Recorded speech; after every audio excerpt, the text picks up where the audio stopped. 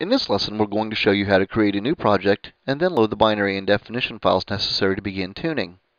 We'll also show you how to save a project and then quickly reload it. First, we're going to want to create a new project. To do this, click on the File menu and then select New Project. This will create a new blank project overview. Now we're going to want to load in a binary calibration file. Click on the File menu and then select Load Calibration. This will open a dialog in which you can select a binary calibration file to edit. The files you select will vary depending on your setup, which files you've purchased, and how you've organized the files on your hard disk. In our example, we have two folders set up, Stock and Modified. We'll browse to our Modified Files folder and select one of the more common files, the VRAA6S3 80 daily driver file. This calibration is commonly referred to as the PMT1 calibration. Click Open and the file will now be loaded into the project. Clicking the plus sign in front of the calibration list confirms that the file is loaded.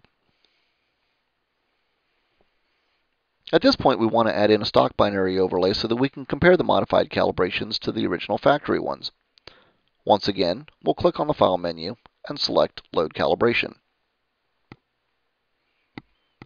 This time we're going to browse to the Stock Files folder. We're going to select the VRAA6S3 binary from the available files and then click Open. One thing to keep in mind is that the only file capable of being edited is the first one you load into the project. All subsequent files are strictly used for reference and cannot be changed. You can load in up to 7 overlays for a total of 8 files, each with its own individual display color. It is not necessary to load an overlay in order to edit a binary, but it is sometimes helpful to have a visual reference. In this example, you can see that the modified file is in black and the stock one is in red. Once you've loaded your binaries, you'll need to load in the appropriate definition. In the case of most word processors, the related definition is identified by the first 5 digits of the calibration file. In our case, where we are using the VRAA6S3 calibration, our definition file will be VRAA6.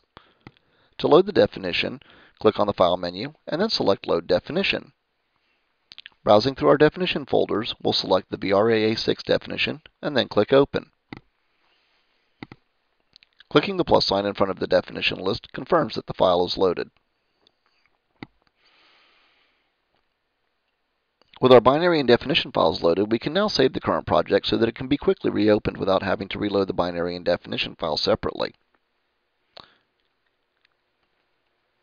Click on the File menu and then click Save Project As.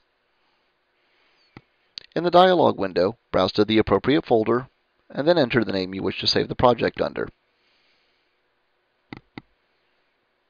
We'll name this one VRAA6S3 Daily Driver.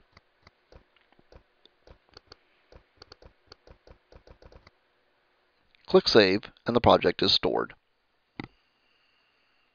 If we go back to the File menu, we'll now see that the project has been added into the recently used projects at the bottom of the list. This allows the recent project to be quickly opened with a single click. Now we'll close the current project. By clicking on the File menu and then on VRAA6S3 Daily Driver, the project is quickly reopened. By clicking on the plus sign in front of the calibration and definition lists, we can see the files have been successfully reloaded and are ready for tuning. This concludes the tutorial on the usage of Minotaur project files. If you have any questions, please contact Power Hungry Performance and we'll be happy to assist you.